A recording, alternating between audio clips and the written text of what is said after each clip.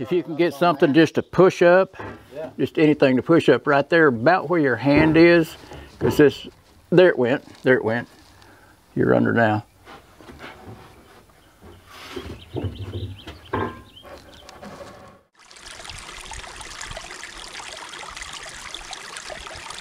Okay, I've got all my joists cut. I had to plane the tops of some of these and straighten them out just a little bit. I just put a straight edge on there and took my little small planer and planed it down to straighten it out. I've got one here. It's just sitting there loose. It's not nailed in. I've got this 1x here to keep my girder out at the right distance that it needs to be. And this 1x4 is holding that. And I just set this joist in there. This first set of joists will be a double because there will be a wall. It's not really a bearing wall, but anywhere I have a wall that's running parallel with the floor joist, I like to put a double joist there. So we'll get busy here and start putting these in.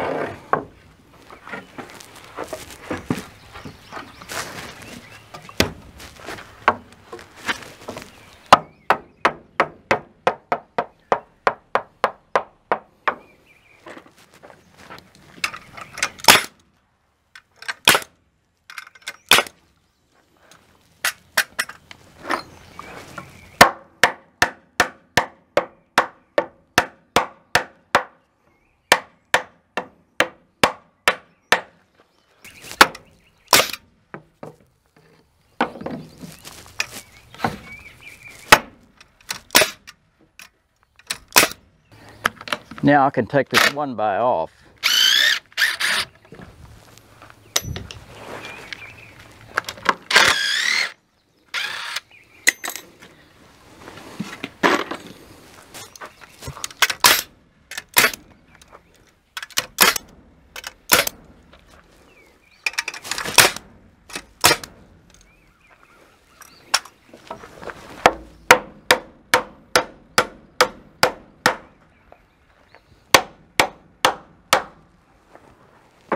Since I am putting blocks in between the joists, I have to cut each one individually just in case one of these joists is a little bit thicker or a little bit thinner.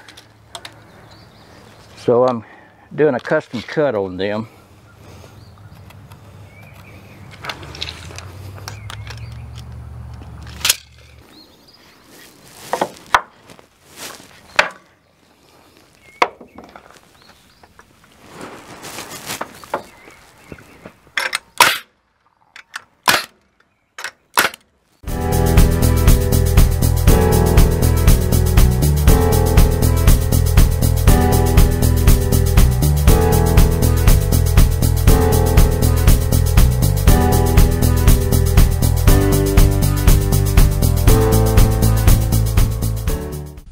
The girder in over here, and I put a little ledger. I'm not sure you can see it. There's a ledger down at the bottom, and then I have another ledger over here on this. I'll step over there so you can see there's a ledger right there that these joists actually sit on. And this 2x12 is screwed to this timber here, this skid, and there's also support down underneath on top of the little short pieces of treated that's sitting on top of the concrete that actually help to hold that up. There's another one over there, and I'm putting a block in between each one. I could have used joist hangers, but I'm trying to save as much money as I can. And you can see I've blocked over here. Now I've made sure that when the mill carriage rolls down, I have clearance here, so the floor itself, the boards will run this way, this direction, and I'll have to hold them back to where the frame of the carriage will not be running against the floorboards themselves, but they will come up even with the top of the rail here. All right, we have all of the floor joists are in now, and I've started putting the floor down. These are just some 1x10s and 1x whatever the width turned out to be, and we're putting these down with 2.5-inch torque screws. So I've got that little section right there to do. That'll be at the end of the mill head, and this section right here we'll have the floor down, and we'll start framing some walls. Okay, we've got this first board on here, and I have just a little bit of a space between the edge of this frame here and the edge of the board. This nut here rides, this is not screwed down, it'll go down a little bit further, and I can just clear that nut right there. So we can actually roll this on down, and we'll have clearance all the way down and not have to worry about it rubbing against anything here. We're good here. I'll hold that now.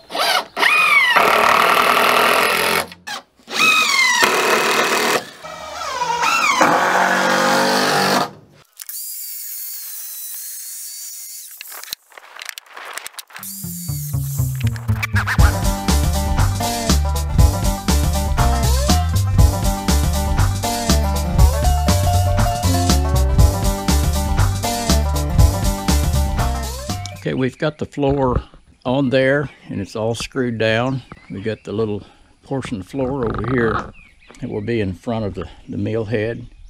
And of course the other side. We have our clearance for the carriage to go down through there on both sides. We're getting ready to start framing some walls now.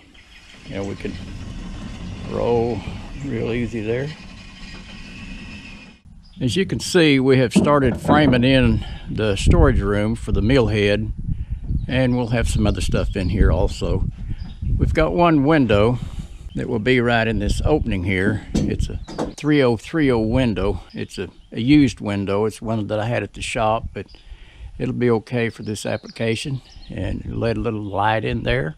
This wall here in the front hasn't been framed yet. This will have the opening for the mill head to go through. We'll have a 6-foot opening for it, and I have a header cut. This is a 3.5 by 5.5 header that we'll put up there at the top of the doorway. And you can see Brother Wayne has started putting the blocking in for the board and batten siding. The studs, since we do have the knee braces, we had to cut up against those, which wasn't too difficult. This will make for a really nice storage area for the mill head. We always run a row of fire blocks, what I call a fire block, and that'll be one of the places that we can nail. And then we have another row of blocks up there and one right there to nail the siding into.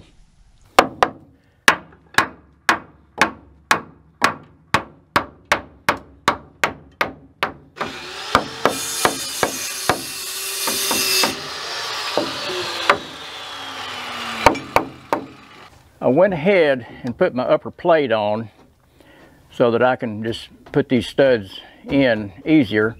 I don't have room enough here to lay the wall down and shoot it together like we normally do.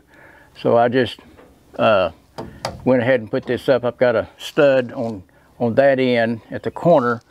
And here I had to do something a little bit different because the end of the wall, you get back here so it actually goes back to the outside of this 6x8 beam, and so I had to kind of fill this in a little bit and anchor this top plate to the stud and into the beam here.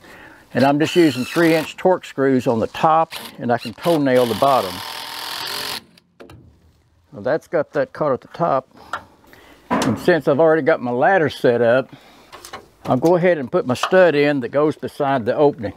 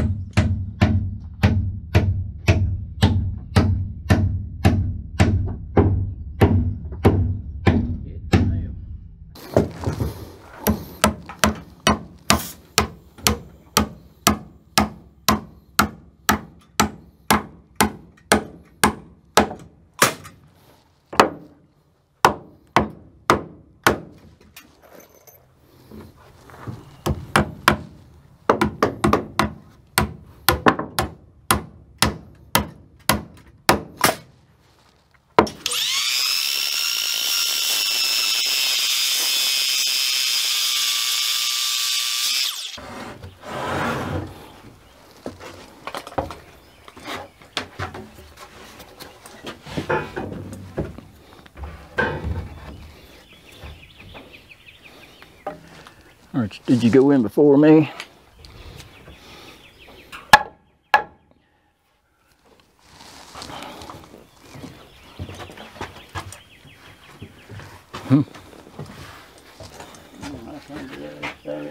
Okay. They're both kind of on the edge. Yeah, I'm going to have to scoot this one back just a hair. Okay. Give me a ladder up here.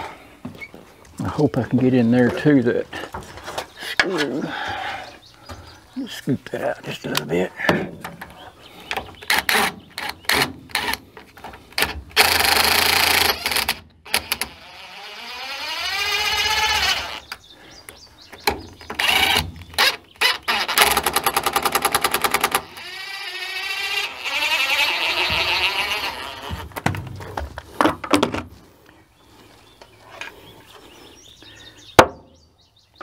Okay.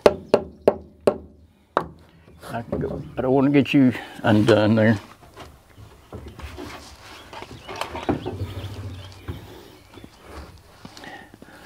Okay, what we've got is this plate has got a wave in it right there in the middle. Okay. What I'm going to do is hold this, Okay. and if you can get, well, I've got to be here to hold it. If you can get something just to push up, Yeah. just anything to push up right there about where your hand is, because this, there it went, you're under now.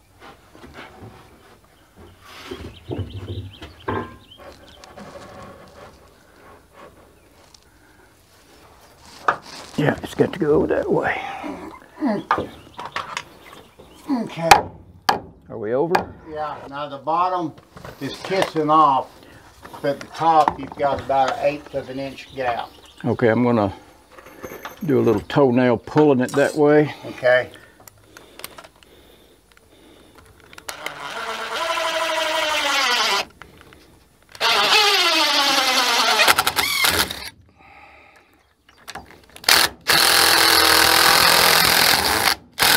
Did it go?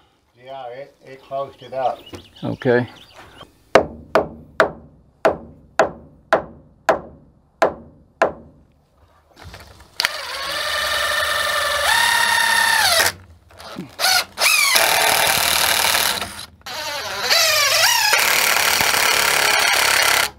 Oh.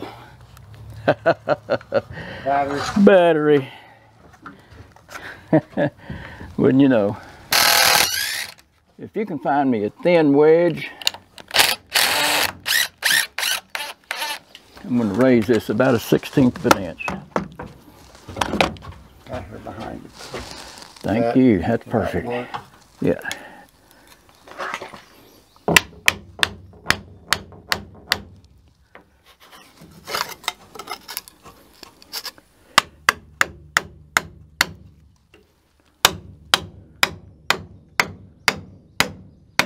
Beautiful. Beautiful.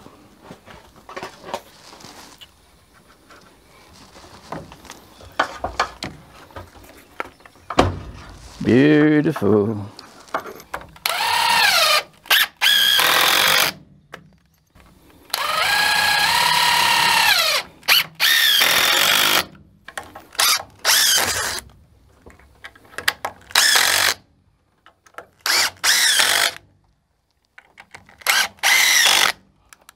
I'll go down through there and put some screws in the top and make it line up. I'll get out there in the middle and then bring it out just a little.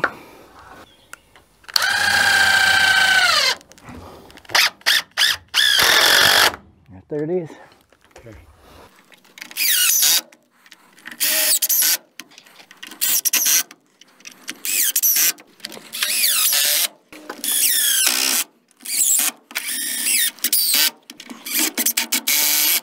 Okay, we've got this wall here framed now, and we've already checked to make sure that the mill head would go in between here.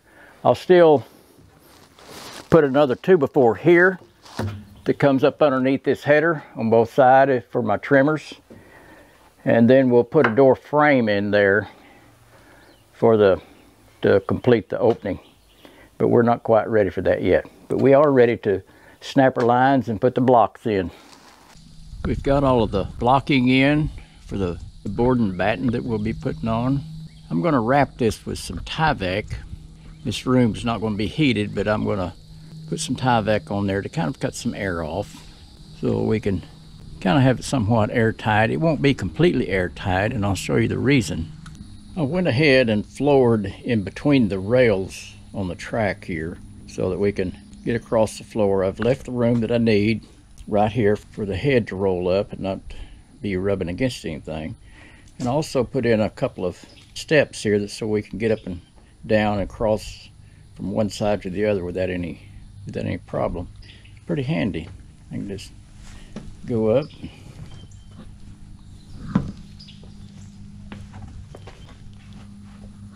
It's very comfortable, so I'm thankful that I did that. We've started putting the boards on. This will be board and bat. We've got a window in here. These are 1x12 yellow pine. They haven't been sawed but about maybe 3 weeks or a month, something like that.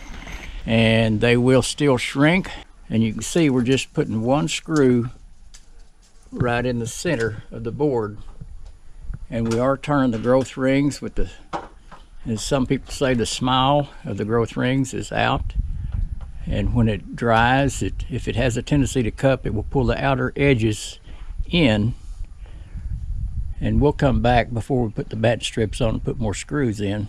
It's the time of year where we're getting some heat and wind, so I would imagine these boards will dry out pretty quick right now. They're at about 13 to 14%, and we'll wait till they dry, and then we'll come back and do the batten strips. I think I had said that we were going to put Tyvek. This is not actually Tyvek, it's Permapro. Does the same thing, it's just a plastic house wrap. I was going to point out, I've got a temporary strip up there at the top to butt against. I didn't have enough of the boards that were long enough to go all the way up to the tops of the rafters, where we'll stop it off at the top. So I'll have to make a water table and put on there, and then use some shorter boards to go on up.